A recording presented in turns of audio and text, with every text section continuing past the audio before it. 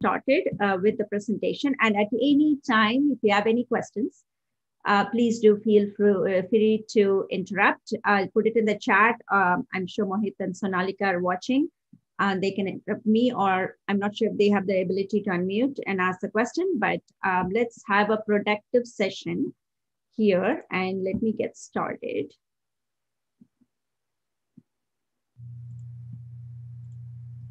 Hope you all can see my slides, correct?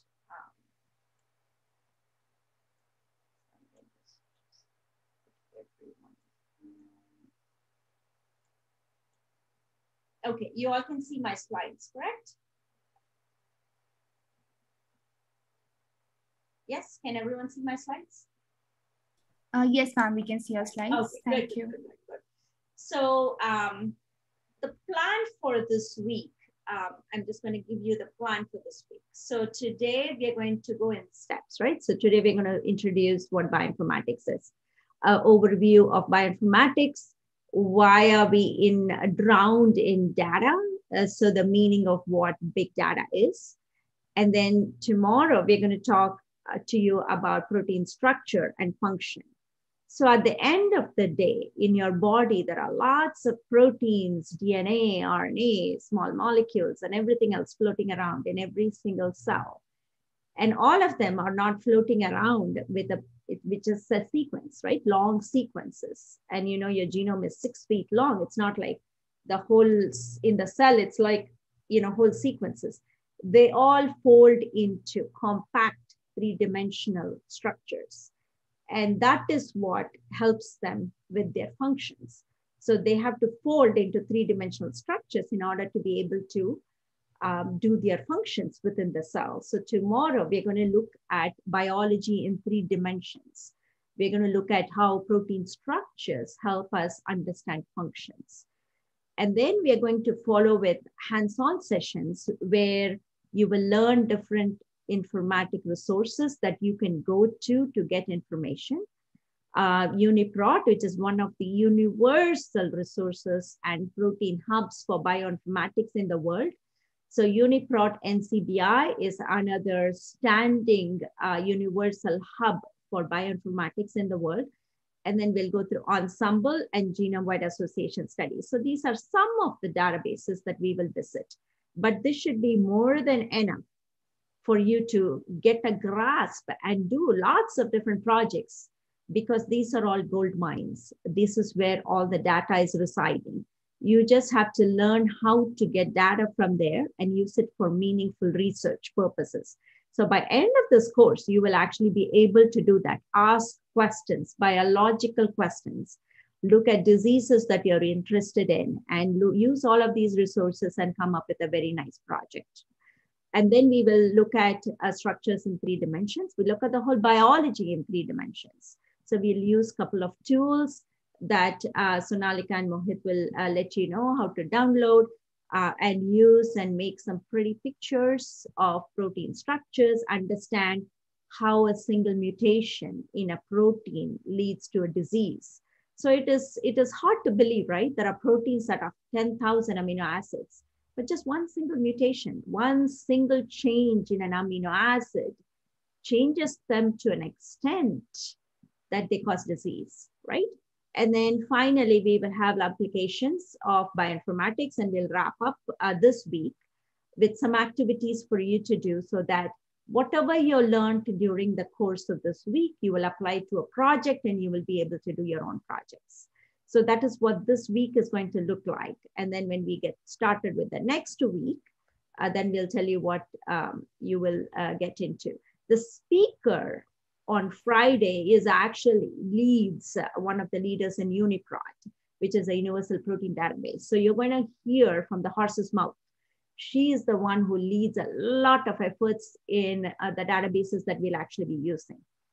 So you will actually hear from the horse's mouth as well on Friday. So now let's get started. Are you all excited? So today the learning objectives is you will learn the definition. If nothing else, you're going to learn what is bioinformatics, right? And then what are lots of challenges that we are facing today because of all the data that we have. And then omics. What are the different omics, right? If I go, we have like 60 participants on this call. So if I ask each and every one of you to give me an omics term, we're going to have leftover omic terms. So we have like more than 300 omic terms, right? So, and that's what is leading to big data. And this data is being used in medicine, right? To solve diseases.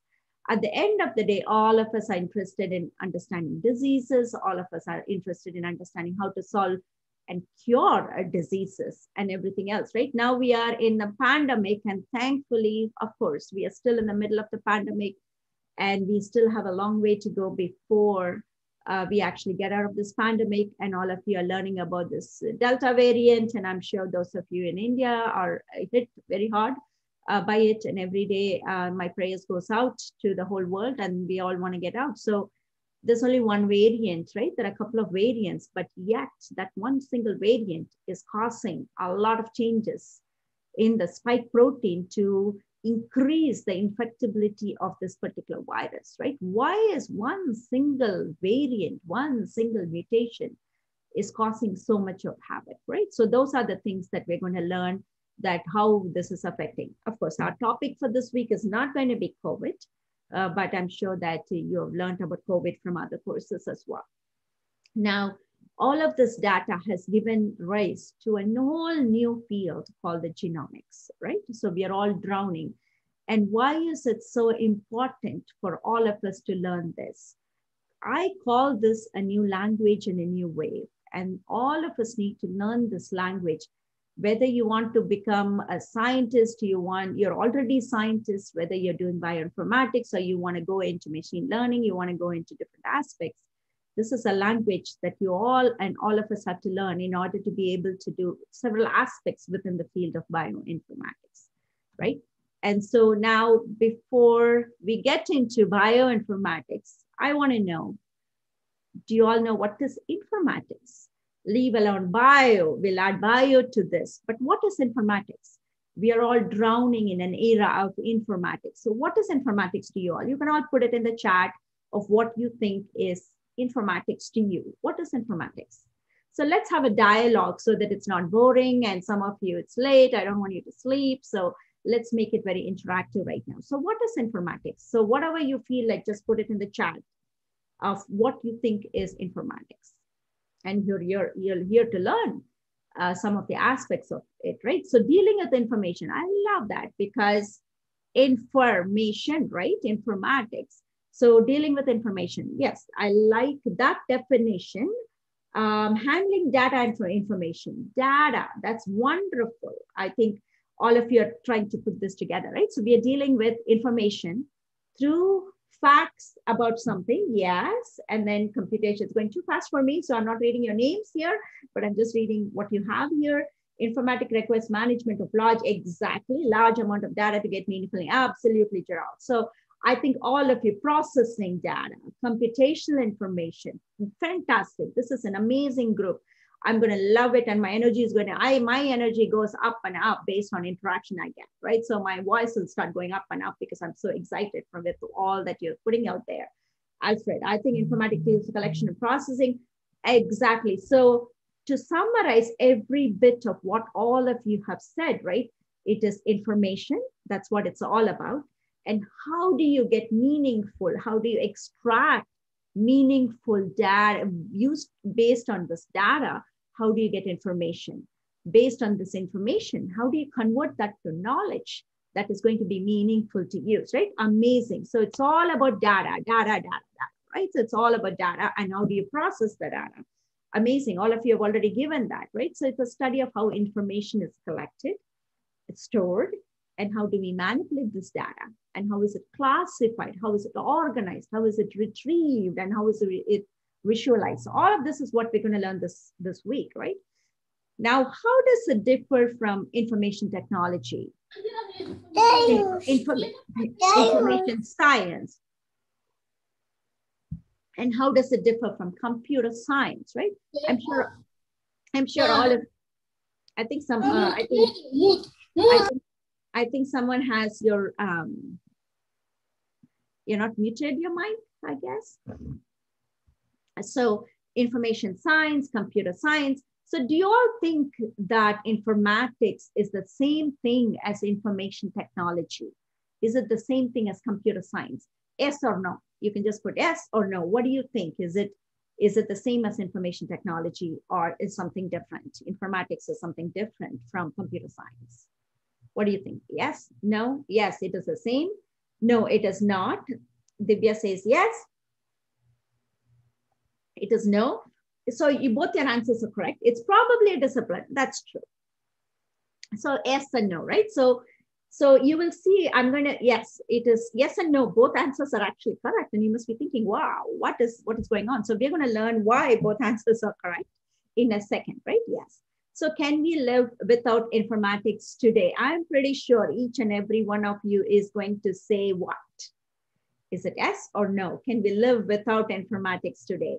You and me are communicating 10,000 miles away, and it's all because of technology, right? So, and we are just Googling with a phone, and you can do lots of mathematics. Yes, absolutely. That is the correct answer. So we cannot live without informatics today. Whether you believe it or not, you are all generating data every single day and every single minute.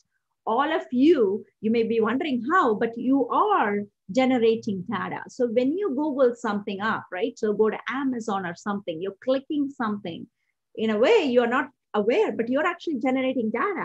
Amazon is collecting every single click to figure out who is buying what. That is data, right? So all of us are living with data, and we cannot live without informatics. Absolutely not. Every day we are touched by and influenced by informatics. And I'm pretty sure your generation, all of you use Facebook, Twitter, Instagram, and all of these things, right? So we are living in a data-centric world, and new data acquisition devices are coming. We're all creating data. Like I said, all of you are creating data. Each one of us is creating data. And where is this data going? And each one of us are creating different types of data. And people are using these different types of data to figure out, right? So even this vaccine, how many people are taking vaccine? And where is this vaccine rollout? Which states have better vaccine rollout than other states, and all of those things? It's all about data, right? They're all collecting data. Now, all of you said one thing very nicely, right? So we are living in a data-centric world, but how are we going to? The skills that you all need is how do we use this data, get information out of it, meaningful information out of it, and how do we convert that meaningful information into knowledge, right?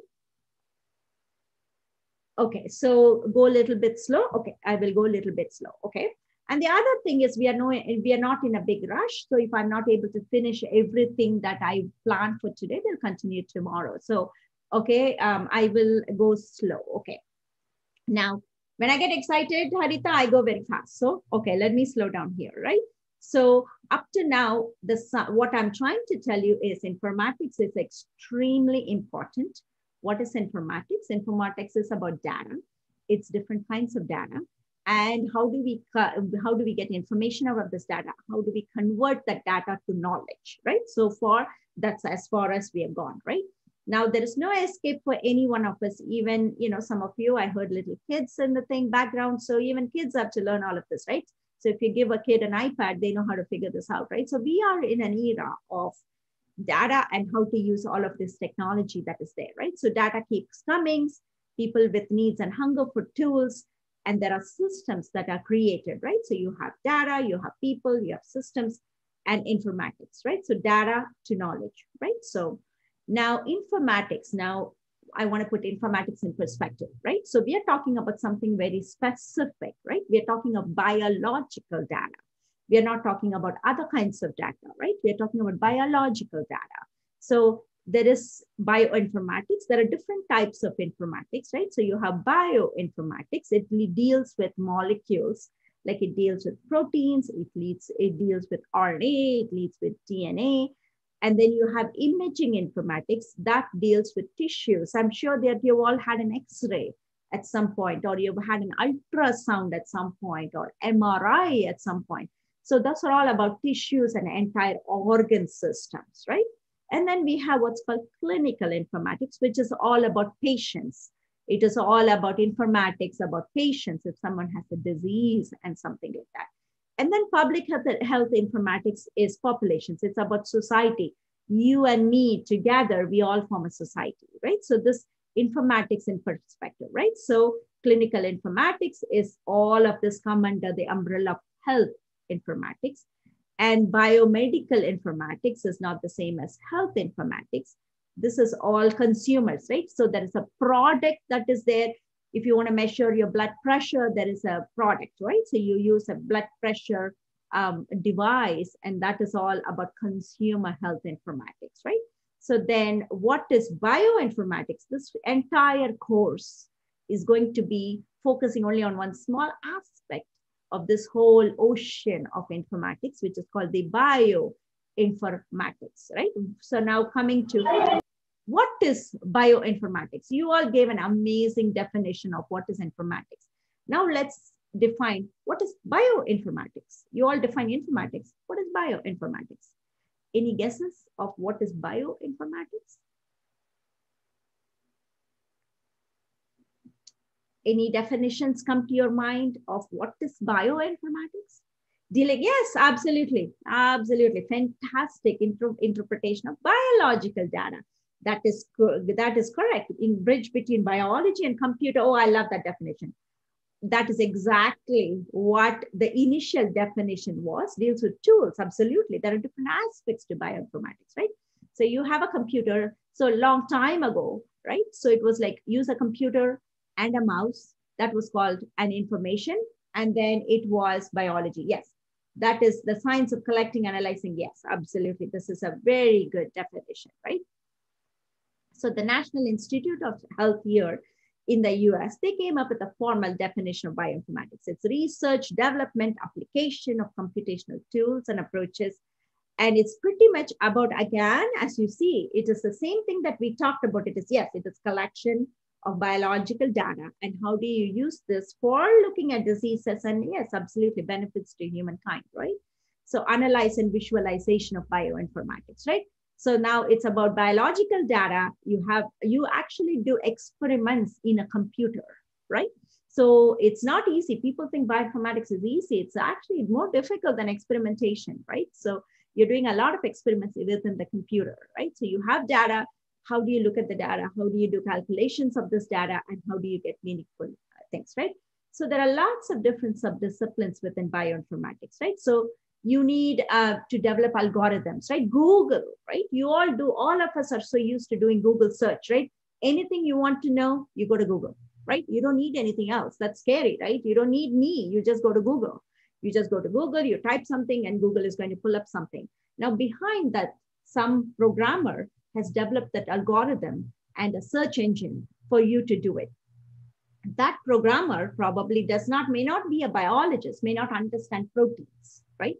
So, and also the minute you have data, we need statistics as well, right? So you can just say this person has a mutation, but then now you want to see whether it's statistically significant to see that mutation in a population, right? So it is statistics, right? So then you also want to analyze this data. You want to interpret this data, various kinds of data, right? Nucleotide data, amino acid data, which is all biological data, right? At the end of the day. And then of course you want people to develop tools so that you and me, there's lots of data, but if it's not put in the form of a database, and if it doesn't have a search engine, all of us are not programmers, so we won't know how to get that data, right? So as immediately, just from the slide, you can already see that bioinformatics is an interdisciplinary field. It needs collaboration with different people, right? Different disciplines. You need a biologist to understand biology. You need mathematicians and statisticians to come up with algorithms. And then you need people to develop tools, right? You need software engineers. So already you know that bioinformatics is actually an interdisciplinary field, right? Right? And so this is about the analysis and interpretation. But today and for the next week or two, right? 2 weeks in this course, we are only going to focus on the biology of all of these things, right? So we're not going to do anything like that. Now, is bioinformatics a new field? What do you think? Is bioinformatics? No, absolutely. Okay, so how many of you think that bioinformatics is not a new field? How old is bioinformatics? Right? Yes, you're all correct. that bioinformatics is actually not a new field. It is actually an old field that has existed for a while. We just didn't name it 1953. So I think I know where Ahmed is heading, right? But we'll talk about it. Yeah, no idea. Okay. So bioinformatics, the answer is it's actually not a new field. It has actually existed for decades, right? So do you all know where bioinformatics was born and who gave birth to bioinformatics in the world? Yes, that is true, since DNA model. That's correct, Ahmed. So do you all know where bioinformatics was born? Who gave, which country or which continent gave birth to bioinformatics? Since Human Genome Project or UniProt, Gerald, that's correct. USA, okay, USA is correct. Yeah, so Juhar Singh is SIB, Swiss Institute of Bioinformatics. Okay, that's in Geneva. So a lot of you are saying it's USA. Is that what you all think? That bioinformatics was born in USA? Is that what you all think? Yes, actually that is correct. I would actually spend a lot of time, but all of you actually got the correct answer right away. Yes, bioinformatics actually was born in the USA. But do you all know where in the USA, which state in the USA gave birth to bioinformatics? Any idea? San Diego? Okay. Yes, most people actually guess California as a reason, and I'm not sure why. Washington, D.C. Okay. MAMS Institute. Wow. Sasta Kumar, you have actually taken away the thrill where the UniProt was initiated. Okay. So bioinformatics, as Sasta Kumar said, is actually born at Georgetown University. I'm actually very proud to say that. And the tribute of that goes to someone called Robert Ledley. He actually died in 2012 from actually Alzheimer's disease, sadly.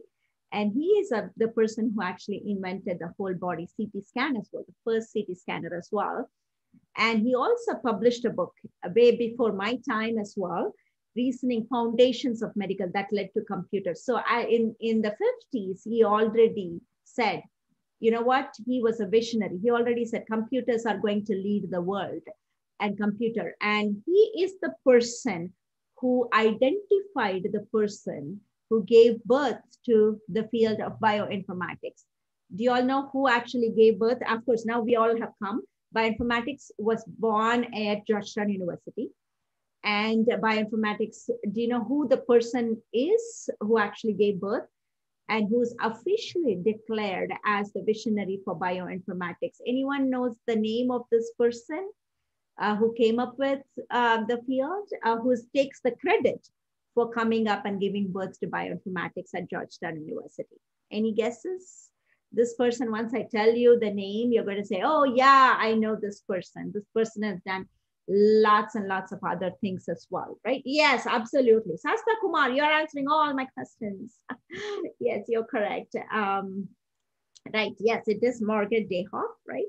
So Margaret Dayhoff is the person who gave birth to bioinformatics, and she came up with, yes, actually UniProt was also initiated. One of the pioneers of initiation of UniProt also existed at Georgetown University. So in the 1950s and 1960s, right, she came up with the first atlas of protein sequence and structure information. In the 60s, where bioinformatics was actually published in a book. So all the sequences of hemoglobin or myoglobin or any sequence that you want to know, they used to mail this book to everyone, right? So she also has contributed significantly to other things. So she is the person in the 60s said that, you know what, we're going to have a huge amount of data coming, so we need to create databases. So she actually was the person who came up with the concept of databases. And believe it or not, she is the person who actually came up with a single letter code for amino acids. Glycine, you just simply write G. Alanine, you simply write A, right? So there are so many amino acids, single letter code. Valine, you simply write V, right? So she is the person who came up with a single letter. And there is a big story In the interest of time, I'm not going to go through that story. That's for another time, right? So she's the person who came up with the code, because in the 60s, like you're all working with a cell phone, right? With gigabytes of data. You can do computation on cell phones right now, right? But there in the 60s, they did not have enough computing power. All that they had was kilobytes and megabytes of data storage space. So she had to come up with an intelligent ways to store huge amounts of data, right? So from DNA to genome, right? So these are all the milestone in the field of bioinformatics, right? So I think someone here said, I think was, I'm not sure, was it Ahmed? I'm not sure, who said 1953. Yes, Watson and Crick came up with the DNA model.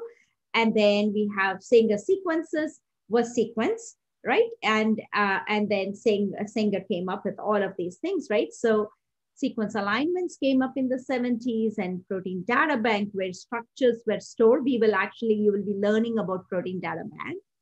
And then gene bank databases, all of this from DNA to genome. These are all the landmark discoveries that led to the field of bioinformatics as it stands today, right? So all of you said that bioinformatics is not a new field, and you are correct. Bioinformatics is not a new field, but the term bioinformatics was coined in the 90s. And so the first time bioinformatics came in the literature was sometime in the 90s, although all the discoveries and everything was made starting in the 50s. And now it's recognized as a field, and it's recognized as a field that no one can escape. All of us need to learn this language of informatics, right, to move forward. So all of these are seminal contributions to the field. So this was one of the biggest contributions, is the Human Genome Initiative, to understand what you and me are made up of. So once you understand what you're made of, we can solve all the diseases and the problems, right? So NCBI, National Center for Biotechnology Information, still stands today as the universal hub of bioinformatics in the world. Every person goes to NCBI to get information about sequences or structures or sequencing data. Anything you want, you go to NCBI, right? So it still remains as the hub for NCBI.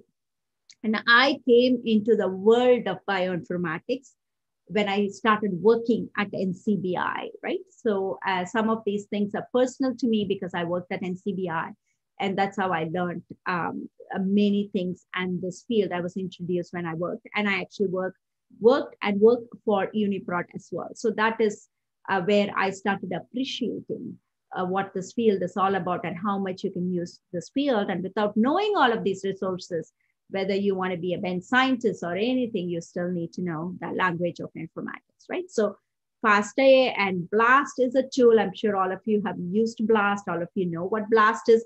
We'll actually be using that tool as well, right? So these are all some of the seminal contributions in the field, and all of these things initiated to data explosion that caused today, right? So the origin of bioinformatics and databases, the first protein sequence that was reported was insulin in the 50s, and Sanger was the one who sequenced, and he won the Nobel Prize for sequencing insulin in the 50s, right?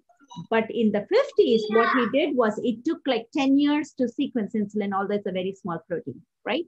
And then it was like one base after base he was sequencing. Imagine we have hundreds of COVID-19 sequences right now, right?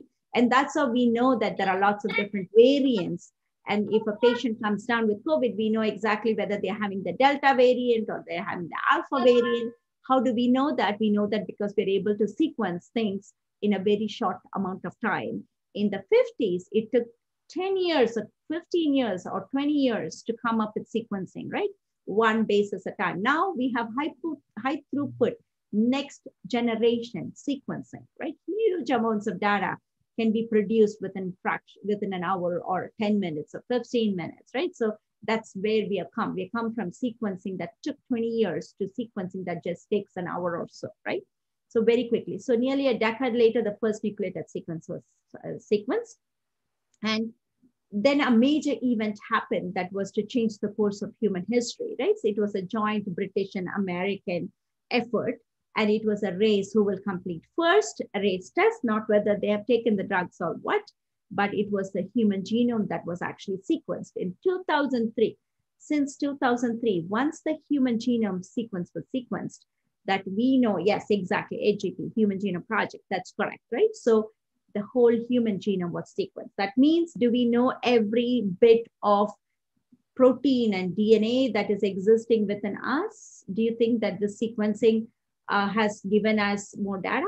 Actually, yes, this Human Genome Project was the start of everything that we are seeing, the data explosion that we are seeing today, right? So for a detailed history of this, we may not have time to go through that. You can go to this website. This sequencing of the Human Genome Project, it ended up to be one of the biggest breakthroughs in the history of humanity, I would say, right? That got all of us started in this new, learning this new language and using it to cure, understand diseases. And it has actually given birth to a huge number of many disciplines, right? Now I'm telling you that the Human Genome Project is completed in 2003. We have the sequence of the human genome. Does it mean that we know every single thing that we need to know about the humans? What do you think? Do we know everything we need to know about ourselves? Because of this human genome, it's 2003, right? So it's almost like 16, 17 or 18 years ago. But today we still are all diseases. Do we understand all diseases today? What do you think? Have you cured all the diseases? No, we have not, right? We have learned a lot, but we still have a long way to go. We are able to understand many things, but yes, that is correct, right? We don't. That answer is correct. Now, and I'll tell you why we have not solved the mystery of human diseases. Even COVID, right? We are in COVID for a year and a half almost. Do we have a cure for COVID? The entire world is looking at one problem of trying to find a therapeutic for COVID. We don't. But thanks to science, thanks to the Human Genome Project, we have a vaccine. We have a successful vaccine that is extremely efficacious. And how are we able to come up with the vaccine within a course of 1 year? It's thanks to the advancement in technology, thanks to the advancement and understanding of the human genome, right? So we understand that, and that's why we're able to make progress. But do we know everything? No, we don't know. There are lots of challenges, and those are the challenges that I'm going to talk to you, right? At the conclusion of the Human Genome Project, right? So complete sequencing, it has generated a new branch of science and medicine, and which is called the genomics, right? So what did we learn from the human genome? What did we learn? We learned that the Human Genome Project sequence is completed, and it contains, of course, approximately 3.2 billion base pairs, right? So we have all of these things, right? So we know that we are very complex. And then once the Human Genome Project was completed, more and more genomes were sequenced. We have the mouse genome, or some of them actually were sequenced even before the human genome. We have mosquito genome, we have the rat genome, we have the chicken genome, we have the plant's genome. We have lots of these microbial genomes, right? So once the human genome was solved, we still went ahead and solved lots and lots of genomes. And the reason to solve lots of other genomes is to do comparative genomics, right? How does human genome compare to a mouse? How does human genome compare to a chicken, right? Because even the vaccine, right? We have to test it in some other animal. We cannot put a test vaccine in a human, right? So we have to do testing whether something is working or not. And for that, we need to figure out what is a good model to use for testing, right? So the AstraZeneca vaccine was tested in a monkey, right? Because monkeys and chimp, right? They're closest to the human. So if it works in a chimp, it will work in a human. So we really need to understand just not human, we need to understand other organisms so that we can do comparative genomics, right? But we are facing a lot of challenges because of the sequencing of all of these, right? So we have lots and lots of bases. We have lots of sequences that are coming from environment. We have lots of sequences in UniProt. KB stands for knowledge base. These are sequences of proteins. And then we have proteins are divided into domains, smaller fractions. That's what does the function.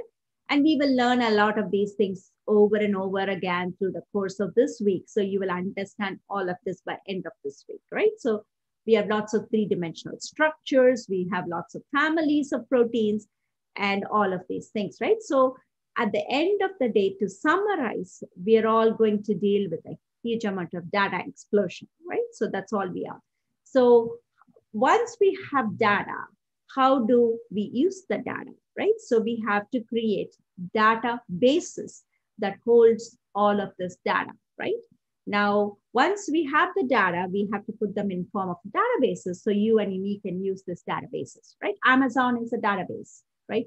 You go through different databases, right? So you go through the database behind it. And then once you have it in a database, then using tools, we can extract knowledge, right? So these databases are knowledge bases, right? These are the ones that are used in genome analysis. And you are going to learn a lot of different databases and the tools in order to extract knowledge from all of these databases, right? So you have lots of molecular biology databases, right? DNA sequence databases and all of these things, right? So these are all the different databases. You have lots of data, but you also have increasing amount of databases as well, right? Now all of this data has given birth to the era of omes and omic era in biology, right? So this is, all of you probably know this central dogma of molecular biology, and you can actually translate this into omics, right? At the end of the day, it all starts with the genome, right? DNA. Then the DNA becomes RNA, and then the RNA becomes protein, and the protein has to fold into these structures, three-dimensional structures, in order to be able to do its function, right? So each one of this can be translated into an omic term, right? So now let's do that, right? So this is the core of bioinformatics, right? So DNA, right? So then you have the RNA, right? DNA gets transcribed to an RNA, mRNA, right? Messenger RNA, and the COVID vaccine is an mRNA vaccine, right? It actually is against the mRNA that codes for a protein. Then this codes for a protein, and then this folds into a structure. And then we understand the functions in the context of metabolism, metabolites and metabolism and all of those things. Now, I want you to help me here. Can you translate DNA to an omic term? What omic term describes a DNA? Can any of you put it in the chat? So if you translate this into an omic term, what would that be? Yes, absolutely. Fantastic, Anushka, right? So DNA is genomics, right?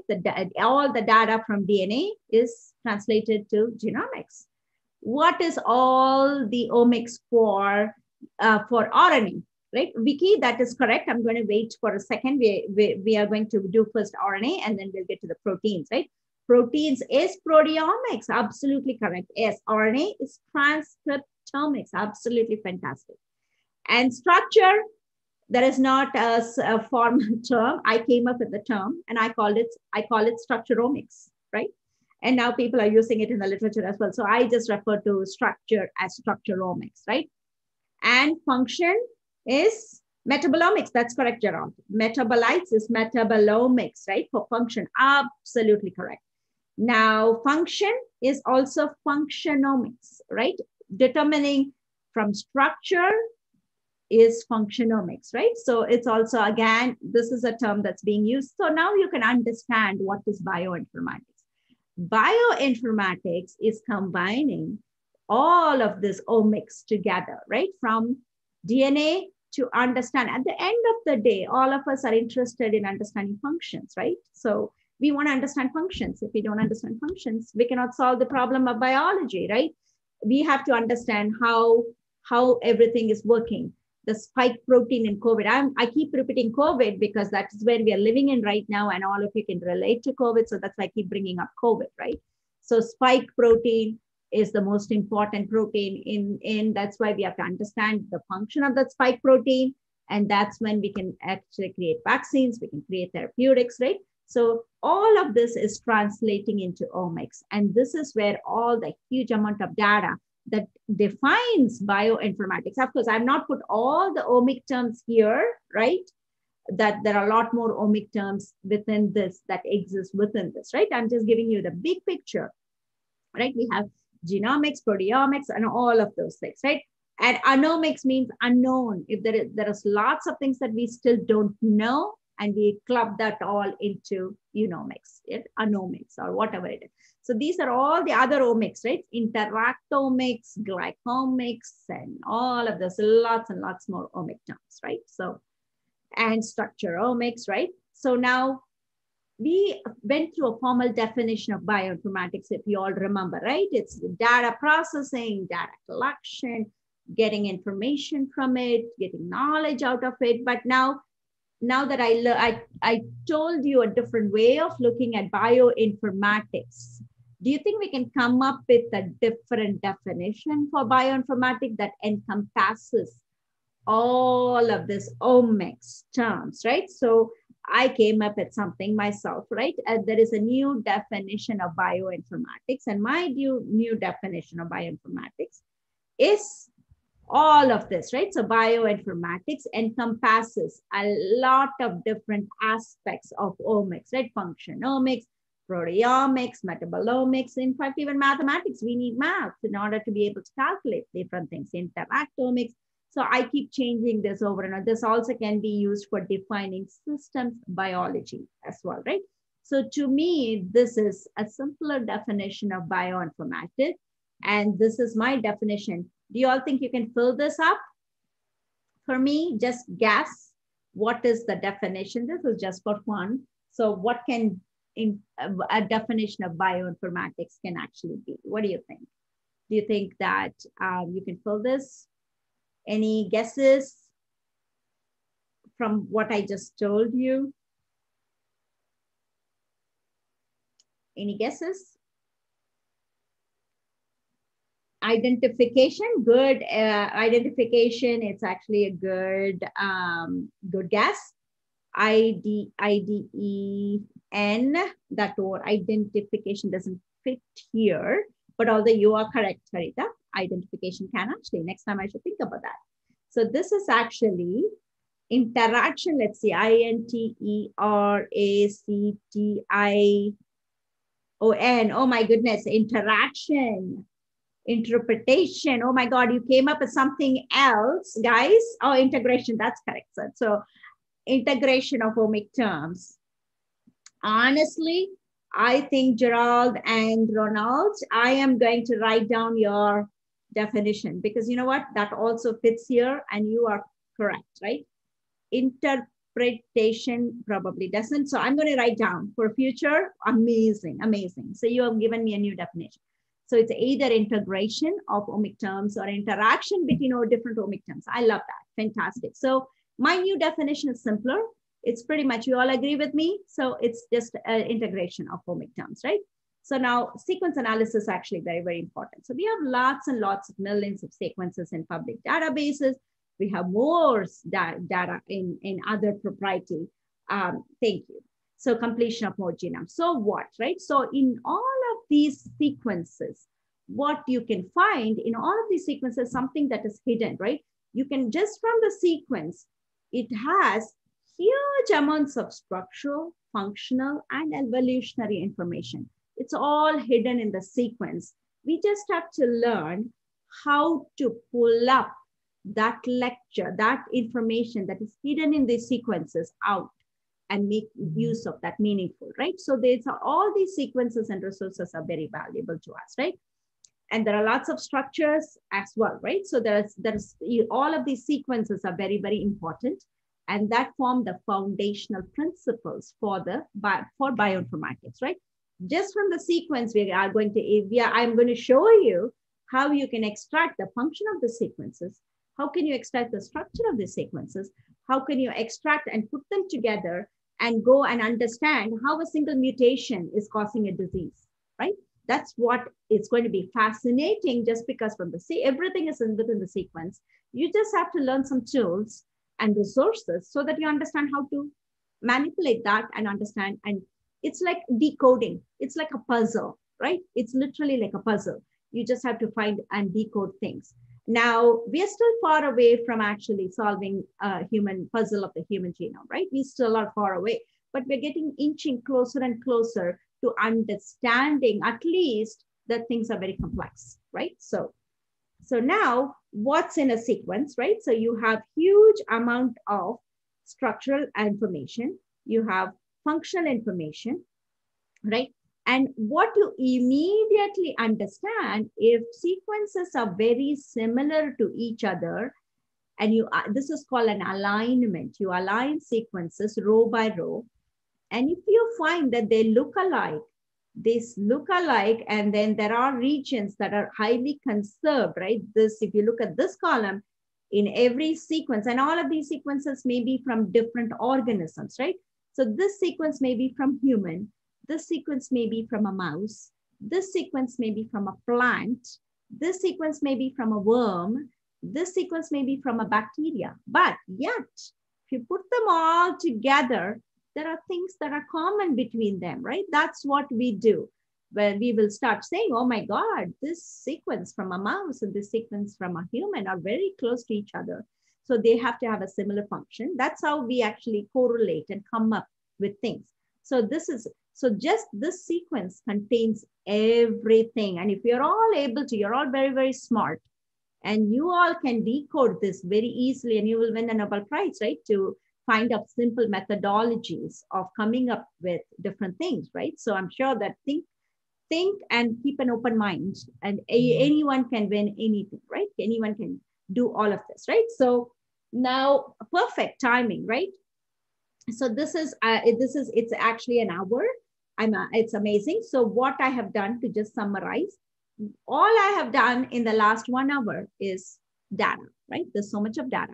We defined what bioinformatics is. And we also understood that sequencing the human project was the first thing that gave rise to so many omes and omics era in biology. And now we are looking at the central dogma of molecular biology from the eyes of data, right? So we converted the central dogma of biology to meaningful terms like genomics, transcriptomics, proteomics, and all of those things, right? So omic era. So this is the summary, right, for the first thing. Now I'm going to pause for a second and see if any of you have any questions. And then we can move on to the next aspect of why we are drowning in. And just because the human project genome was solved, we have come a long way, but we still have longer ways to go. And when the Human Genome Project came, we all celebrated, right? We all were, oh my God, now we know everything about the human genome. We can actually solve all the diseases. We can find cures for all the diseases, but after 17 years, we still don't, right? So I'm going to tell you from the Human Genome Project, what else happened and where we are today for the next part of the lecture. Now I'm going to pause for a second and see if any of you have any questions. Do you all have any questions? If not, I can just, okay, so is interacting refers to branches relationship between nodes in, so yes, actually just curious, absolutely. It's a fantastic question, Gerald. And in fact, you know what, I'm going to be talking about a little bit about interactomics in the context of three-dimensional structures tomorrow, if we all meet again tomorrow, I'm not sure. So, right, so it all depends on you guys, right? So how interesting I've made this lecture for you today to make sure that you all come back tomorrow. I'm not sure how many of you are going to come back tomorrow. But interactomics is interactions. You're absolutely correct. It is actually interrelationship between metabolites, not only necessarily metabolites, but between proteins that actually produce these metabolites, right? So if in a given pathway, right? So you have many different steps, right? So step one, protein in step one, or an enzyme interacts with one thing in step two. So the interaction between those two proteins has led to the whole world of interactomics. Which protein interacts with what, and upstream and downstream. Yes, you are correct. Long story short, you are absolutely correct. That's what interactomics actually is, a summary of interactions in a given pathway. Right? So any other questions? Oh yes, Mohammed has a question. I see a hand. Mohammed is raising his hand. So Is he able to unmute? I'm not sure, Mohit, or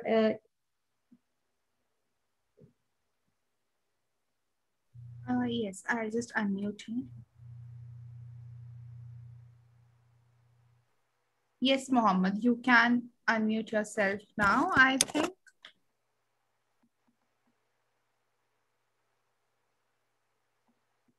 Okay, I think he's not here, maybe. yeah, Muhammad, are Am I you, audible? or you can actually maybe put your question in the chat. Oh,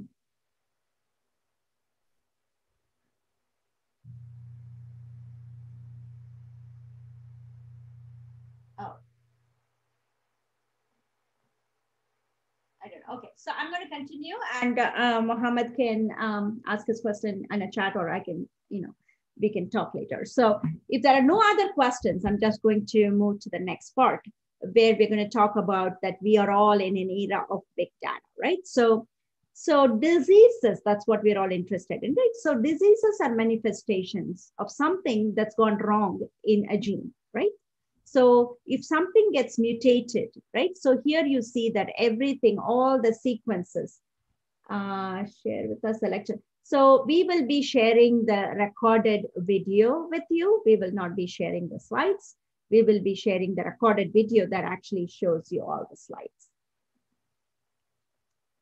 Okay, so here you have all this. If you look at this, this column, right, you see all of them are glycines here.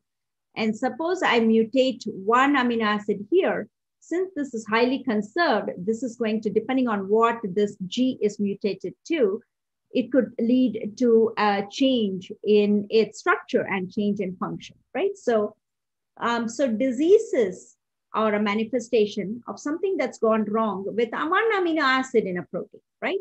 So the pieces inside of you that make you who you are all is, you have this is the whole genome, and then we all have chromosomes, right? Then within which we have the genes, and then there are lots of genes, and between two genes, of course, you have the intronic region or introgenic, right? So, and during the process of the central dogma, right? So all of these introgenic regions are removed and the genes are connected to each other, right? So you have the genome, then you have the DNA that codes for your genes, right? So it has genes within them, and these genes code for proteins, right?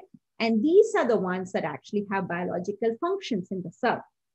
And all of the proteins have to fold into 3 dimensions, right? So if you look at the whole genome, the fascinating point of the genome is that the genome is organized in a very disciplined manner, and every single protein has a specific function that it has to do. Not only it has a specific function, but it also has to do its function at a specific time during the process, right? So if it's doing things out of its turn, that's when something goes wrong, right? Because the cell is not used to this particular protein showing up when it's not supposed to show up. And proteins, when they work outside of their turn, the cell doesn't know. So that's when, and some proteins get, expressed in different cells, right? You don't have a heart cell in your kidneys, or you don't have a kidney cell in a lungs. But when you do find those in different organs, then there is a problem, right? If there is a protein that has to be, each organ has its own function, right? So heart muscle, right? It has some proteins that makes your heart pump and all of those things. Specific things have specific functions in your body and in the cell. Each and every cell has the same number of proteins and the same genome, but some proteins are expressed only in certain organs, right? The kidneys, there are specific proteins that work to make the kidneys. There are specific proteins that and genes get expressed in the heart and heart muscles, right? But sometimes when these wrongly get turned on in other organs, when they're not supposed to get turned on, that's when you start getting diseases, because they're not supposed to be there.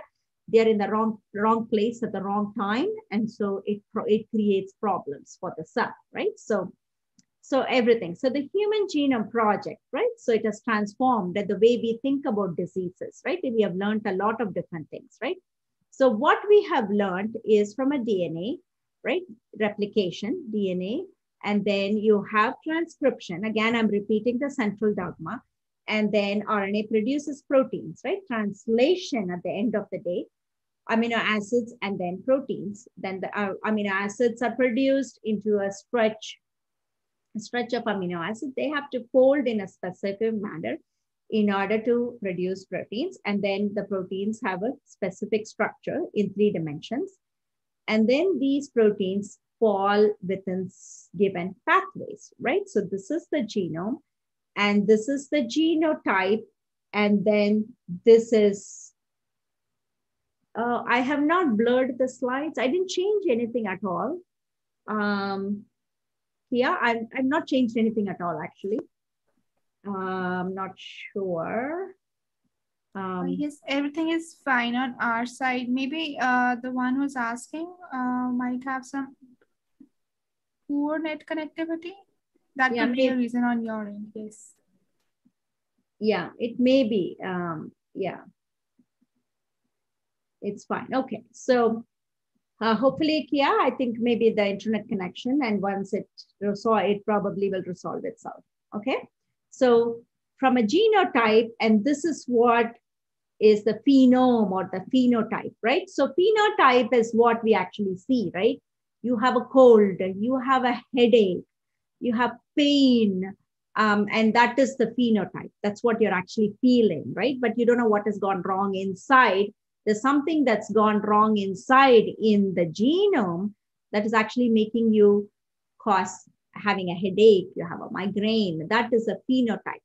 All the effect is all phenotype, right? Genotype is the one that actually has the changes, but what manifests itself is the phenotype, right? So, and so now diseases, there are lots and lots of diseases, right? So they're classified into monogenic diseases like sickle cell anemia. I'm sure all of you have heard of sickle cell anemia, right? So we're going to be talking a lot about sickle cell anemia. And sickle cell anemia is a very simple, in a sense, it's a monogenic disease. It's not a simple disease, but it's a monogenic disease, which means there is a mutation in just one single gene, and one amino acid has changed in that gene. Mono means one, right? Genic is gene, right? So there is one single mutation in a gene, in one gene, and that causes a disease, right? And the disease is sickle cell anemia. Now, there are lots of complex diseases, which are polygenic diseases, which means there are changes in yeah, that's correct, Vicky. Valine to a glutamic acid, right? Or a glutamic acid to a valine. I always forget the combination, but we're going to study that in depth. So polygenic disease means there are lots of genes that are affected, giving rise to the disease. So it makes the disease very complex, right? Very difficult, right, to understand. So we have single monogenic diseases, and then we have polygenic diseases, and then we also have chromosomal disorders, right? So a child is having a problem at birth. The child is born already with a syndrome called the Down syndrome. Yeah, thank you, Vicky. And so genomic disorders, right? So chromosomal disorders, right? So there is a problem with the gene. There is an extra chromosome, and the baby is born with a disease already. So these are all chromosomal disorders where, you know, there is nothing we can do about them, right? Because it's already, the baby's born with a chromosomal aberrations. But now with CRISPR-Cas9, with all the technological advancements, maybe we can find, we can fix all of that in the near future, in the next decade or so, right? And then we also have lots of environmental diseases, infectious diseases, right? Like Ebola and COVID, all of them are infectious diseases, right? So, and now the old genetics, right? The monogenetics. So what we thought before the era, before the whole genome sequencing, right? About conditions that are wholly caused by an extra or missing chromosome, are a part of the chromosome, say Down syndrome, Turner syndrome, and all of these syndromes, or a mutations in a specific gene, like cystic fibrosis or Marfan syndrome. You're all going to, if you actually continue with the course and you are going to do a project, you will be picking one of these diseases to be able to go and look and understand, right? Is it possible to correct Down syndrome's post-birth? So At this point, yeah, I would say no. You can only manage the symptoms and make life a little better, but cure, not yet, not yet, not yet. But I am hopeful that, I'm not sure, with all the technologies as I just said, right? So now the conditions are of great importance to individuals and families with them, but even when added together are relatively rare, right? So Down syndromes are very rare. And 20 to 30 years ago, we won't even hear about it. We won't even know about this. In the hospitals, you won't even have a genetic counselor who's going to counsel you, and all of them, right? But now genetics plays a very big role. It used to play a small role because not many people were affected. We didn't know about it. But now because of the Human Genome Project, we know a lot about it, right? So these are all some of the examples of monogenic diseases. Now, do you all understand what monogenic diseases mean? Monogenic diseases mean that there is only one gene that is affected with one single mutation in that particular gene is called monogenic diseases. Majority of the diseases, unfortunately, are complex diseases, right? So very few are monogenic diseases, right? So we still have a lot of monogenic diseases that we're able to understand much better, and a cure is possible for those monogenic diseases, right? So the new genetics and genomics that came from the Human Genome Project, right? And the genetics is the future is now, right?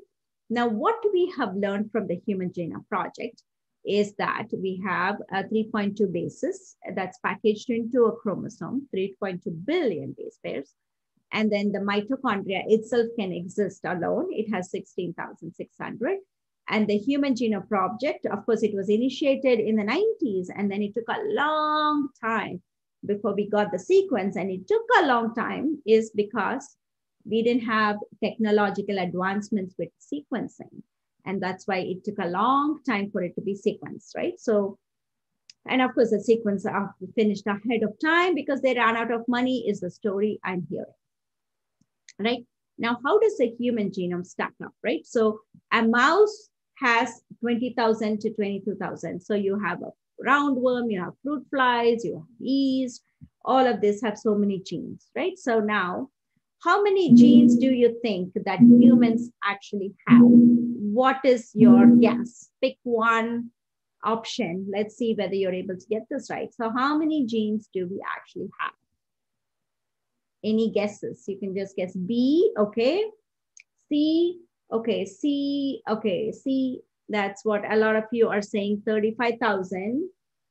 B, okay. Some Bs, a lot of Cs actually, right? A lot of Cs and some Bs.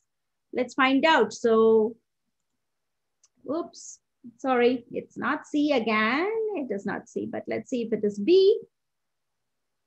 A, okay, A, let's see A. Oops, no. Let's try B, and it is B. So what we have is we still don't know the exact number, but we have anywhere between 20,500 to 21,000 or 22,000. We still don't know exactly. We are still continuing to sequence, believe me or not. After 17 years, we are still sequencing because there are some chromosomes that are very complex. So we are still sequencing. We don't have an accurate number, but we kind of know that we are not as complex as we thought we were. And those of you who picked option C, that was the guess that we would have made when early days of the sequencing. We thought that we are going to come up with 50,000 genes or 35,000 genes, because how can a small animal like a rat have 20,000? And we also, how can we not have more than the rat, right? So we thought that we are going to have 50,000. And then that estimate dropped down to 35,000 in the middle of sequencing. And then finally we were shocked to understand, yes, as per they assumed it was 30,000, but then, we have, yes, there are some gap regions as well and complexity, but we are not as complex in terms of the number of genes, but we are still complex, right? So, so here we have, that's why we use, and we are actually, we are very, very close to a mouse genome. So we are almost like 99% similar with a mouse genome. That's why mouse and rats are being used as model. So phenotypes, phenomes means phenotype, which is like headache, whatever. the effects of a gene mutation is called the phenotype, right? So genotype is a gene, phenotype is the effect of the gene on you, right? So if you have a mutation in, type 2 diabetes, people with type 2 diabetes, right? They have fatigue and they have, those are the phenotypes, right? The effect of the mutation is the of any disease is a phenotype, right? So now these are also, a roundworm has 19,000. So you know what? So although we are very close in the number of genes with a mouse, right? So, but we still are not a mouse, right? We still are very, very complex. And I'll tell you why we are complex, right? So the new genetics is virtually all diseases has a genetic component, right? This is how it happened, right? In 2000, we just understood a gene that was implicated in type 2 diabetes and keep looking at this, right? So because of the Human Genome Project, we started understanding more and more and more genes got sequenced. And this, I should change this to 2021. And finally, we understand that today, we understand a lot about what genes are involved in different diseases. And we thought that we are at a stage that we can just say, right, a real disease, a real gene, please stand up, right? We thought we'll be able to solve all the problems of all diseases, but we actually don't. Unfortunately, we don't, right? So what do you think? That we are still complex, although we have only, 20,000 genes, right? But we are still complex. And we have identified more than a lot of genes involved in a disease, right? So curated means experimentally validated. People have done experiments to show that, yes, this gene is implicated in sickle cell anemia. Yes, this gene is implicated in Alzheimer's. Yes, this gene is implicated in Crohn's disease. So curation means that there is an experimental determination that that particular gene is implicated in that particular disease, right? So what do you think? How many genes do we have that we know for sure are involved in a disease? We are going to do this when we do the hands-on part using UniProt database. I'll show you how to pull up this number. So just take a wild guess. Even, this is just more for fun, right? So because I kept keeping my cursor on B, Ahmed says D. So let's see. No, Ahmed, no, C. Okay, so that's not C. So it's actually B. So we are going to actually do this by hands-on, right? So we have about, actually this number may be a little bit more because I have not updated the slide in some time. So maybe it is a little bit more. We'll find out using UniProt, we'll find out, right? So from genes to proteins, right? So we are going from genes to proteins. And so how many protein products do you think we have? So we have established, precision medicine. That's absolutely correct, Gerald. That's what I do for a living, Gerald. I do precision medicine. So now I told you that we have close to 20 to 21,000 genes, right? Each gene produces proteins, right? Proteins are coming from genes, correct? So how many proteins do we have in our cells? How many proteins do you have? Okay, so Divya, that is what I would have guessed as well, right? That is what because you know what? I was taught when I went to school, right? That one gene produces one protein, right? So one gene produces one protein, right? But that was what I learned. But now, you know what has happened? We have changed the definition of a gene. One gene produces more than one protein, right? That's why we are back on the square board and that we are very, very complex. So although we have the same number of genes, all of you say D, yes, actually D is the correct answer. Although, we have only 21,000 genes, we are very complex. Although we have the same number of genes as a mouse, we are not a mouse, but we're very, very complex, right? We don't want to be like a mouse, correct? So what has happened is we have changed the definition of a gene in the last 10 years or so, that a gene codes for a polypeptide, right? So there are so many things. It's not necessarily operons, Gerald. So it is actually alternatively, and quite honestly, this 100,000 may actually be an underestimate. I have to go double check. Maybe we have 1 million protein products. Some people believe that we probably have 1 million protein products, right? but this may be an underestimate of that. The reason is because we have lots of alternatively spliced forms. The gene can be alternative. Yes, Kriti, that's correct. Alternately splicing. Because of alternate splicing, a gene produces more than one product, right? So we are going to look into all of this when we're doing the hands-on, right? So that's correct. So what we have learned, although we have learned a lot right now, right? Polygenes. Well, I'm not sure whether it is called polygenes, but I think we are learning more about pseudogenes. We don't know if something is a gene or it's not a gene. So we have lots of pseudogene, and we have lots of isoforms, right? All of these gene products that are coming from an alternative splicing are actually called isoforms, right? We will actually go through that, right? So just to summarize, I'm repeating myself over and over again because some of you are very new, so that, repeating actually, you feel like it is thinking in what I'm trying to tell you, right? Humans have fewer protein coding genes than expected. And then only 1.5% of this human genome is involved in coding for proteins. Did you know that?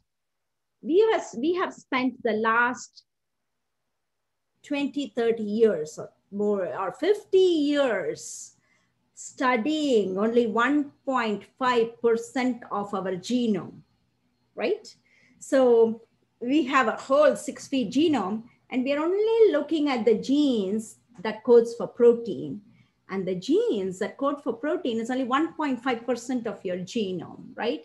So we have spent the last 50 years looking at that. But I wouldn't say, of course, in the last 10, 15 years, we have learned that, right? So what have we learned about ourselves? That humans are not, and mice have about the same number, but we are not, we are different, right? So we have, that's what I just covered, right?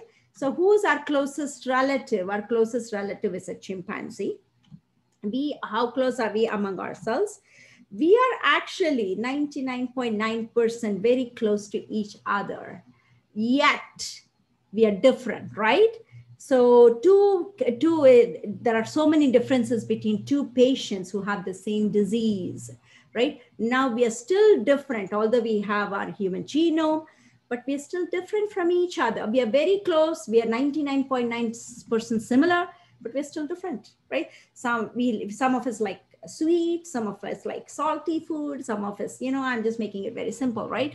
And two people having the same disease, if you give one, you give the same drug, it works in one, it does not work in the other, right? Why? So we were all puzzled, right? So we thought after the human genome was solved, we thought problem solved. We can cure every single disease. Come on, let's make the therapeutics, let's come up with drugs for type 2 diabetes. Let's come up with the drugs for everything. Let's cure diseases. That's it, no more diseases. But that's not what happened, right? We learned a lot from the Human Genome Project, but that did not solve our mystery of any of the diseases, right?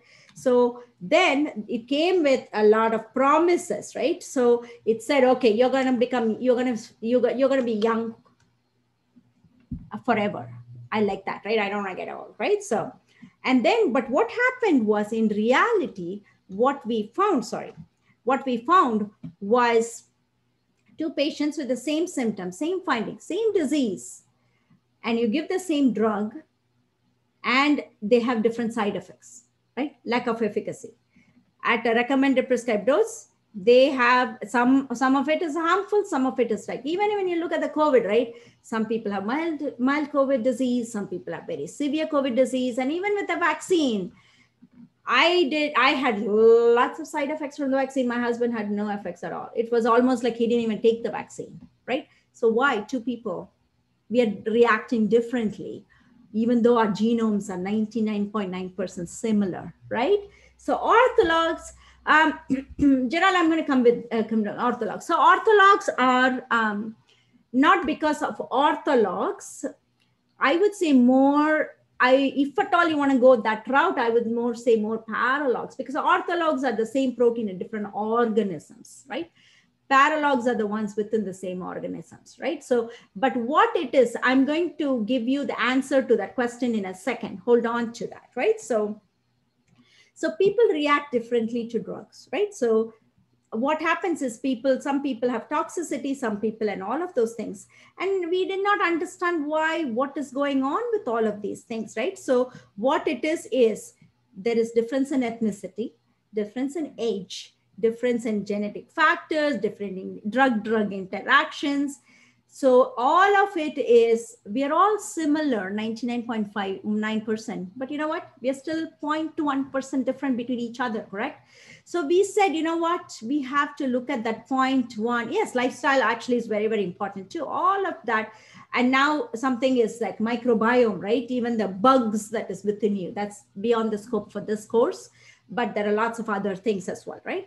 So what is next, right? So we solved the Human Genome Project, but then, we said, you know what, in order to understand and solve this problem, we have to understand the 0.1% or 0.5% that is different between all of us, right? So that was what was the HapMap project. Then we said, okay, we are going to look at all the polymorphisms that exist between the human population.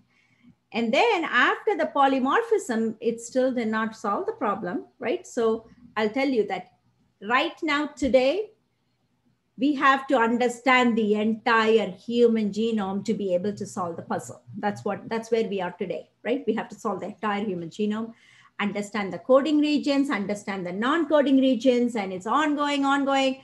You know what? It's going to be beyond my life, beyond your lives as well, the next 20, 30, 50 years. But one thing assured, that informatics is a field that's going to stay. And that is what is going to become like a field that all of us need to know. And we all need to know this language, right? You have to know this because the next 20, 30 years, we have enough data to be able to figure out how to solve all of these problems, right? That's why we have all of them. So HapMap, yes. So I'm going to repeat HapMap in a second, Sasa. I'm going to go into details, right? I'm just going to go into details in the next few slides. I'm going to explain what that is. So what is HapMap project, right? So HapMap project is, of course, there are lots of other, I'm going to come back to HapMap project, but there are lots, if the slide doesn't, I'm going to explain it again to you, right? So these are all the other, genome projects, because we are going to keep doing this until we solve the problem. Now, you know what is the newest? We're looking at the bugs that is within us. We are sequencing the microbiome. So now, no matter, one of you may actually put all of this together and solve the problem for us, right? So we never know. So keep an open mind, keep doing your things and ask questions and learn a lot, because you may come up with a solution, right? You may come up with a complete solution, right? So sequencing project. So now I'm going to come up with, what is HapMap project, right? What is HapMap is, so you all know mutations, right? There is an amino acid change, but then there is another term called variation, right? These variations means there's one nucleotide that is changing, right? One nucleotide that is changing, and at the DNA level, and this nucleotide change is actually causing a change in the protein, right? So HapMap project is a project that helps us understand diseases and why some respond and others, because we are identifying polymorphism. That is, it is actually a difference, nucleotide base pair difference between you and me and everyone else, right? So it is actually creates diversity in human population. Just imagine the whole world was with just one genetics. That's it, right? It won't be interesting. Everybody is the same. Everybody reacts the same. And anyway, this is what is diversity, because we are not the same, right? Even if you're coming from the same ethnic population. I am Indian. I'm from India, right? So even if I compare myself with some of you who are from India, we may be very different, right? Because of so many factors that we are learning now. Environmental factors, nutritional factors, and genetic factors, polymorphisms, right? So that's what this HapMap project is about. How many of these variations are there in that 0.5% of the genome, right? So this is single nucleotide polymorphism. There is just single means one nucleotide, you know that, right? It's a base, right? So one nucleotide change, right? So it is a correlation that, so what are SNPs? SNPs are defined as one, this is your DNA. SNP is something where there is just one base has changed. And when sometimes this base change may not lead to a change in your protein amino acid. Sometimes this base may change the protein, like in sickle cell anemia, it has changed, right? The base change has changed the amino acid. When an amino acid change, then it changes, the protein changes, the structure changes, right? Structure changes, function changes. Yes, change in a nucleotide, right? So SNPs are very common in the human population. Between any two people, there is an average of one SNP for every 1,000 base pairs. Most of these have no phenotypic effect, which means you and me may have lots of changes, but we don't know that we have the change because it's not affecting us in any way, right? So less than 1% of the human SNPs affect the function, right? So alleles, they're very, very important to understand because they're alleles of health, they're genetic markers, they're easy to and fast to understand, and they can give us genetic association in, and then it leads to a new omic term called pharmacogenomics. Pharmacogenomics is all about how you react to different medicines or drugs and all of those things, correct? Now, a map of human genome, it produced, believe me or not, we came up with 1.42 million polymorphisms. They sequenced and we found it, right? So now SNPs can lead to altered protein sequence and protein sequence altering, and one base changes the amino acid. When the amino acid changes, it changes the structure of the protein. If the structure changes, it changes the function of that protein, right? So mutations are deleterious SNPs, right? Inherited, you can inherit a mutation from your parents, right? Genetic disorders, right? And most of these deleterious variations affect the functions of the protein, like sickle cell anemia, valine to glutamic acid, right? And so I think Vicky said that earlier, right? And so sickle cell anemia. So we are going to be talking about sickle cell anemia, right? It's all about the three-dimensional structure of the protein. This is the structure of hemoglobin. This is just that sickle cell. This is the one single mutation that causes a disease. Can you believe that? My God, just one mutation, right? Majority of glutathione, well, yeah. So did I make a mistake on that slide? I'll go check, right? Sequence, we are going to look at the structure. We're going to look at all of those things, right? So sequence genomes of large number of people. You compare the bases like it's Facebook, right? So you can create profiles. You group people with the same mutation, and maybe you have to give them a different drug and all of these things. It's like Facebook profile, right? You all have Facebooks and all that, right? So you create a SNP profile, right? You create a profile based on what SNPs you actually have. And the doctors, imagine the doctors can just that for their treatment down the road, right? For some diseases, we are already doing that. For most diseases, we can, down the road, we can actually do that, right? So correlations can emerge based on this, right? This is an example of anticoagulatant, right? So if anyone has a surgery in a hospital, right?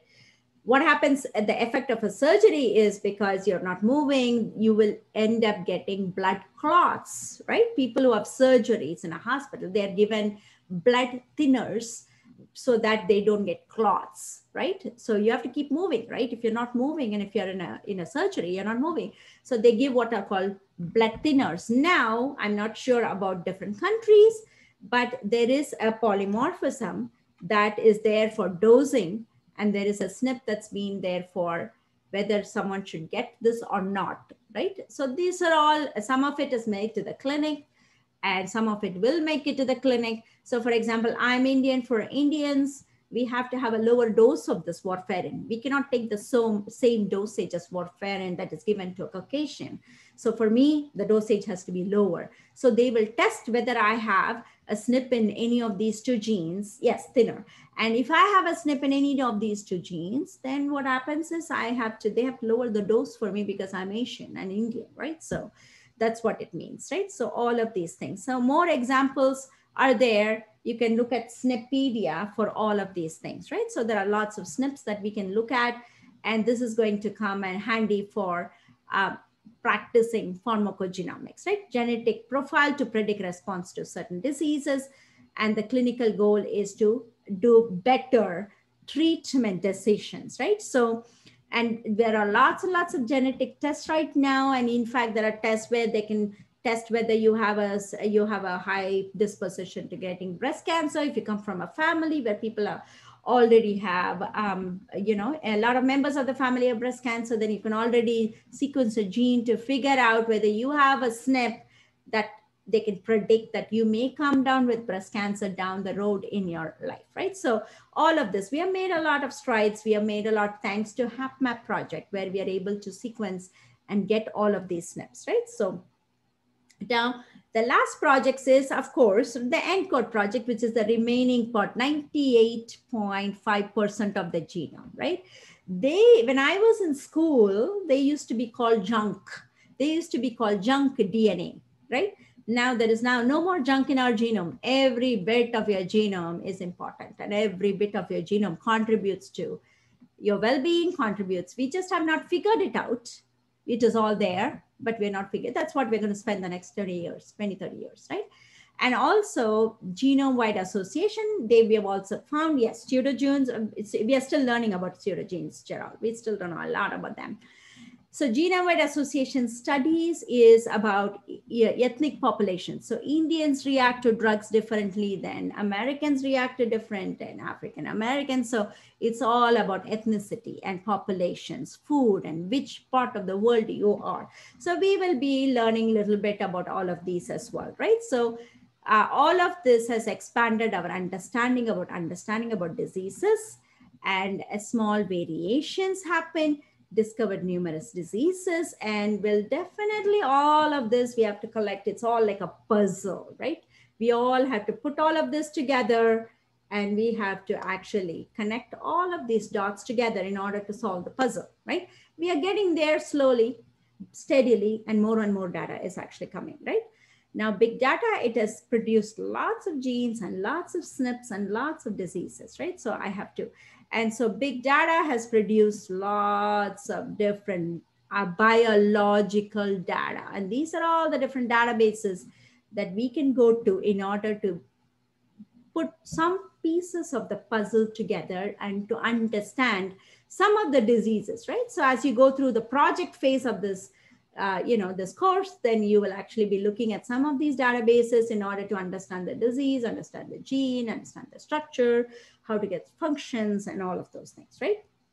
Now, this is the future of genomics. It's already here, right? If you go to the doctor, they're going to sequence your genome. They're going to create all of these, and they're going to advise you on lifestyles and preventions and screening and all of those things, right? This is what we are doing right now in a lot of science, right? This is the future of medicine, right? Sequencing, informatics, data mining, and all of you are going to become experts to helping. If you become bioinformaticians, you're all going to become experts, assistants to physicians in order to be able to help them decipher a genome and all of those things, right? So this is what it is. Because we know more specific information, we can diagnose people better and all of those things, and we can eliminate diseases, and we can actually come up with prognosis early on, right? So now this is not the end. This is not even the beginning of the end, but it is perhaps the end of the beginning. When I keep reading this, my head is reeling over because I don't even know what Churchill is trying to tell. All I think he's trying to tell is it is just the beginning, right? Yes, there are lots of information in the intergenic regions, and there are lots of SNPs in the intergenic regions, Kia, and we don't even know how to make sense of them yet, right? For some, we are able to make sense of it, but others, we're still not able to make sense of it, right? So there is something like, if you're all interested, you can take a chromosome walk in the interest of time.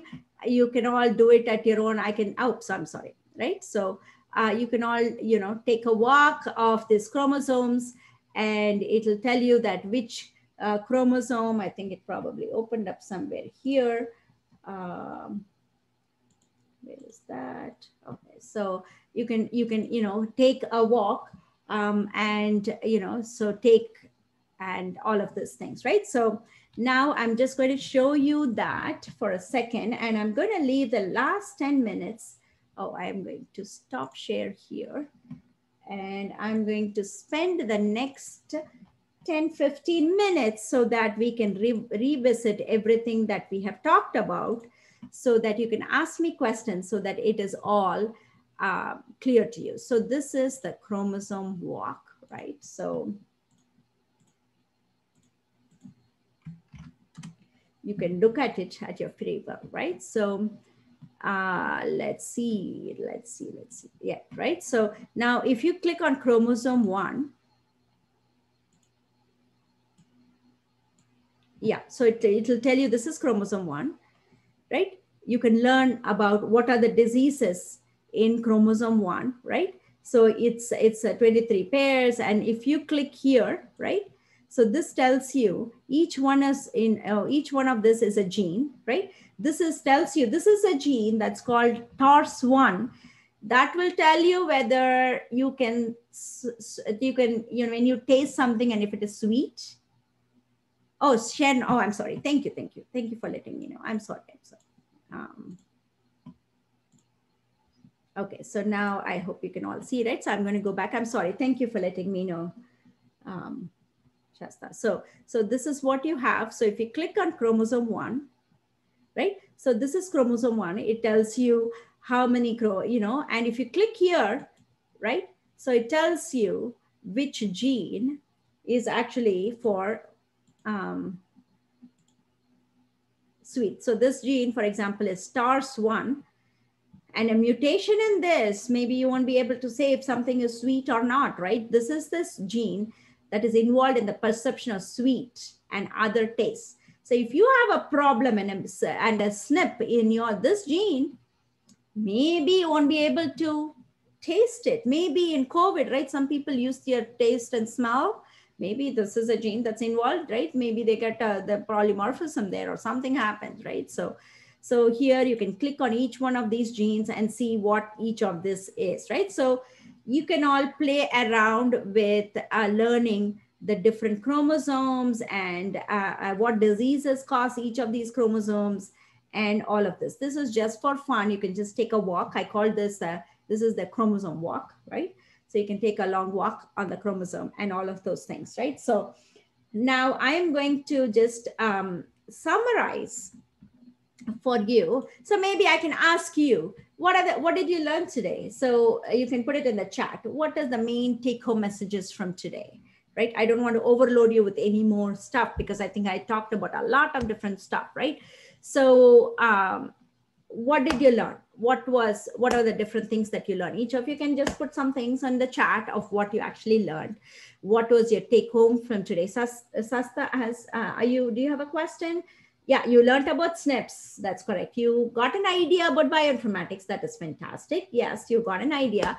It was just like a little bit of a flavor for what informatics is, right? So you want to, yeah. So pseudogenes, Gerald, is a very little difficult topic. We won't be covering that, but then, you know what, if I find some good articles about it, I'll send it your way. I'll make sure that it reaches you. Yes, introduction to bioinformatics. You learned about HapMap project. Yes, Toby. And so what is bioinformatics now? After all this, we have learned for 2 hours. What is bioinformatics? How would you define bioinformatics now? Different omics, yes. And if I were to give you an exam, I want the specific term that we use, that just a small percent, yes. So significant, yes, absolutely. That is Saraswati. That was a very good point. Yes, monogenic, fantastic. Yes, Asogwa. Yes, I don't know if I'm saying your name right. I'm sorry if I'm not, but it's an integration. And I also learned a new term. What was the other term I learned? It was interaction, right? Yeah, interpretation or interaction, integration of omics. That's right.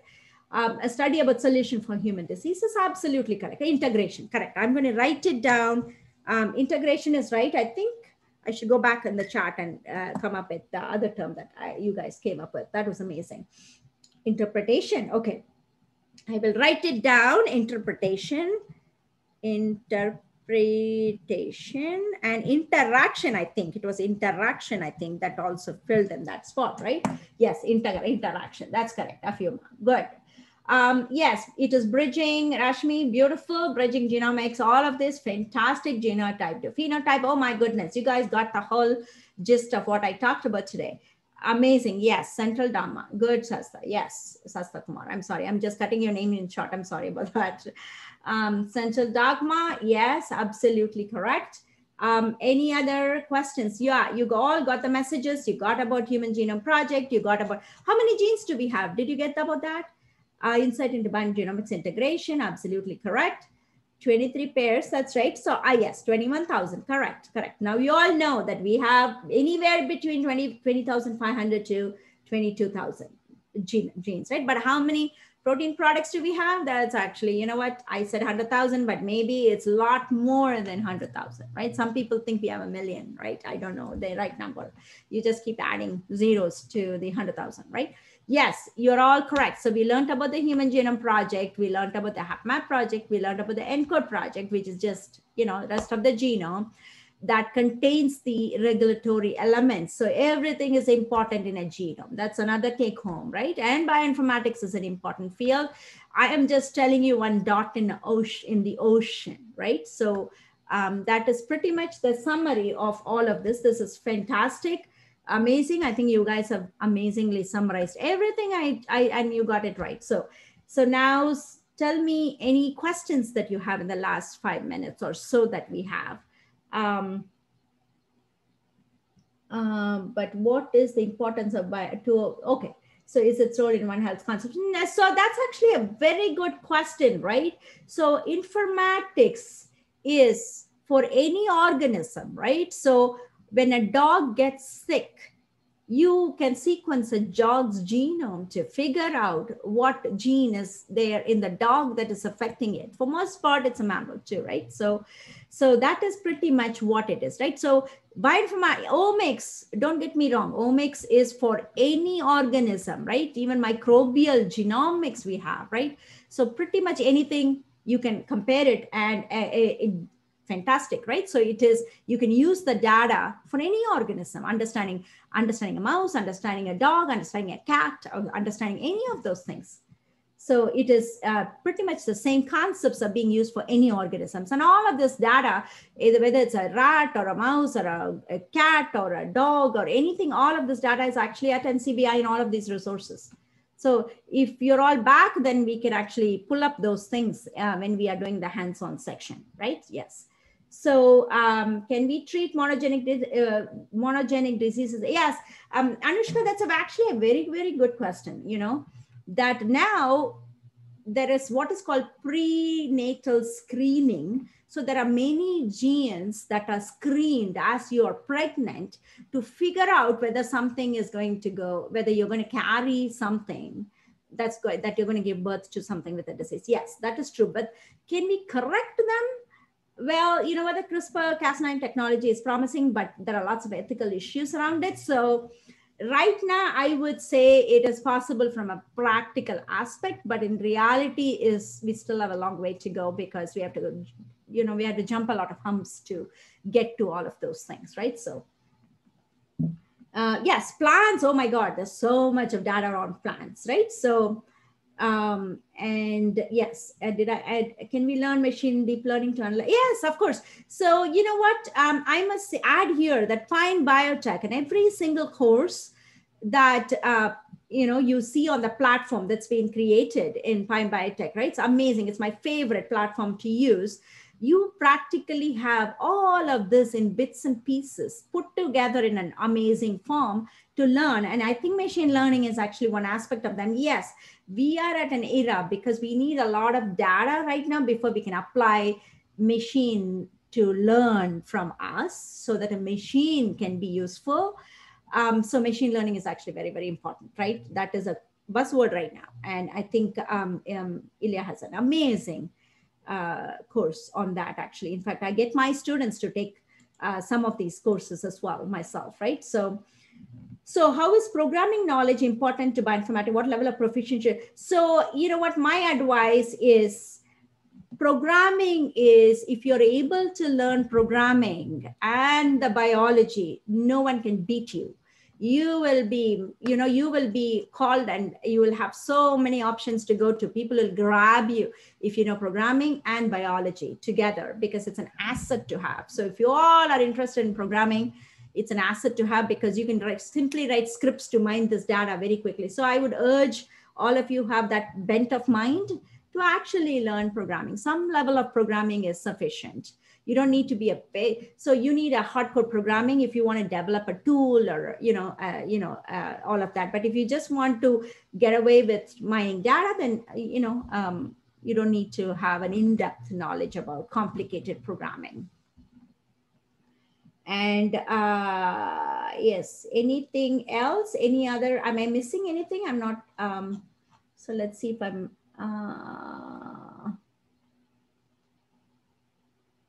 FASTQ files in this one are, yes. Could you please, EST? Okay, so, okay, so some of you, I will need a little bit more time to respond to you, but I'm keeping a note of your question and I will I'll convey through Sonalika, I will convey the answers to you because, some projects in R and some projects using FASTQ files is amazing. There are lots of projects that you can practice with. And one project that comes to mind is you can go to a database called SRA. SRA is a database that has lots of sequencing data.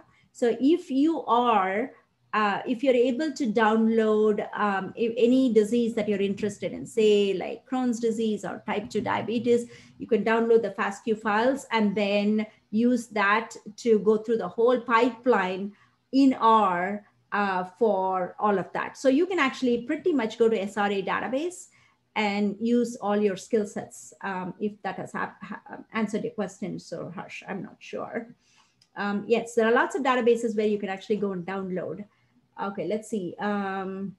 So I know that Mohit or Ilya, if he's on the call, can give you a little bit more, but I would say Python is an amazing language and R are the two that I feel that is very crucial and important for bioinformatics because most of the packages are in Python.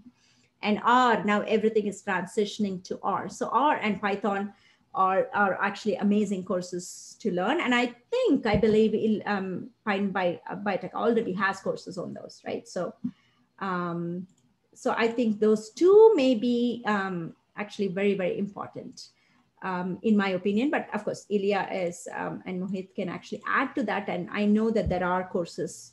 In fact, my students take courses. Yes, Ilya, go ahead. Thanks, Sona. So just wanted to clarify to those of you that are here on the call, we have a couple of things that if you are interested in starting machine learning, Python coding, R coding, specifically for bioinformatics, for biomedical data, we have a number of these available right here. So if you go to the courses tab, you can search here for R, for example, and you can have a getting started with bioinformatics, just loading DNA sequences, analyzing multiple sequence alignment, visualizing that kind of data, or going for more advanced introduction to data science, where you get to learn how to manipulate different larger data sets, how to visualize them in various complex and statistically meaningful way, and then also to train your model and kind of understand what that means. So the same thing for Python. You have getting started with bioinformatics in Python and introduction to data science in Python. And many of these scripts are going to be useful if you just practice them, understand how they work, and even save them. So later on, as you continue working on your project or doing some research, these are going to be very useful scripts. You might not necessarily become a programmer, but in any case, using these regularly and having them stored and working on your computer is going to be very useful. So you can explore those. And then obviously you can search through some of the other coursework that is here. Some of this includes applications of these methods to different types of project examples.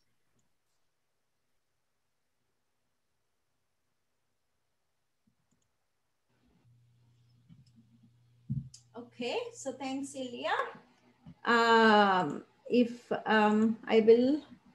I think we are out of time, so I'll get Sonalika to conclude, I guess, Sonalika. And thank you all for your attention. It was wonderful to interact with you. You were all amazing. And you gave me a lot of energy to move forward. And thank you all. I hope you learned something from today's lecture.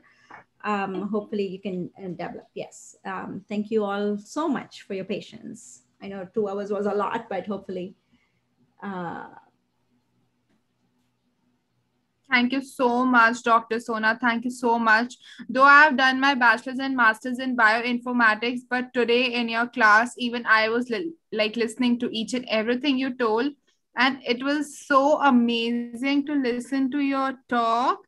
Though I knew it all, but I was just wondering that this is actually such a great way to tell about all the concepts.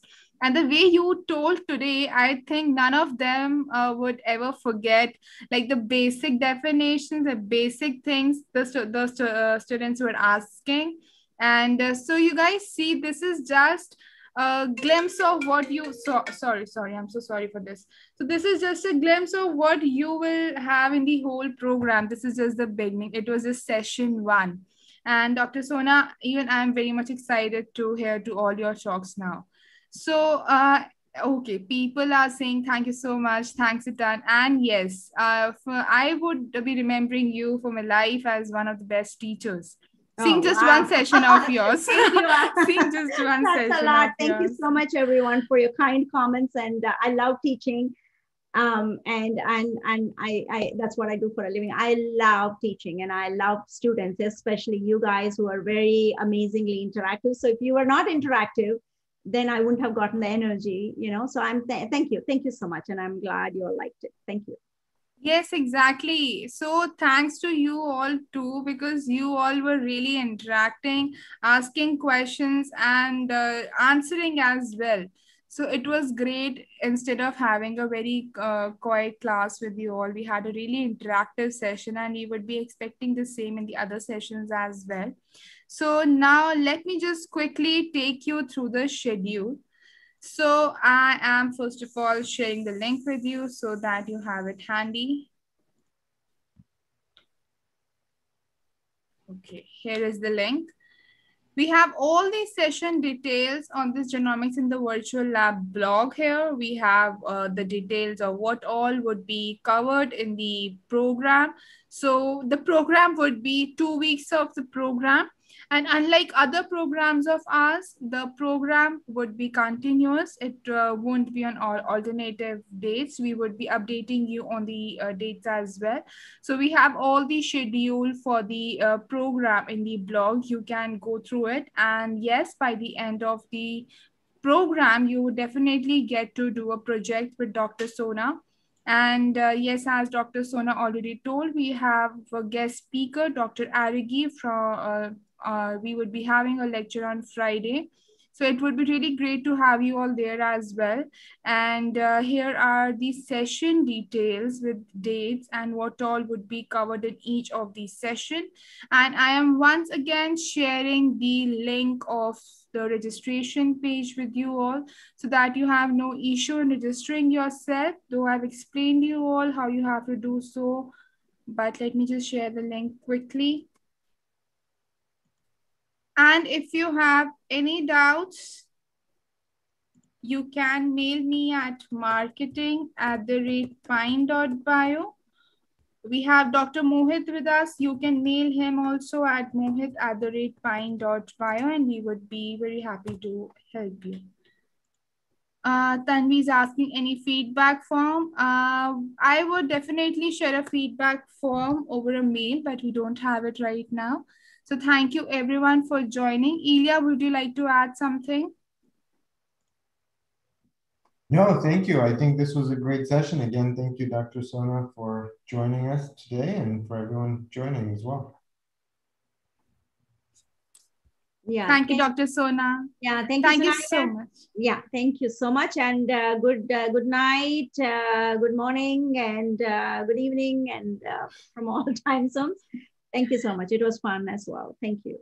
See you all. Thank you, ma'am. And thank you so much, everyone. So let's meet tomorrow then. And we'll have a second session tomorrow. So those who are interested to register themselves, you would have to proceed with it now itself, or like within 10 to 15 hours, so that I'm able to share with you all the details of the program. That's it. And if you have any doubts, please let me know. I've shared my mail IDs. You can mail me anytime. Thank you so much. Yeah. Bye-bye, everyone. Bye, Dr. Sona. Yeah, bye-bye.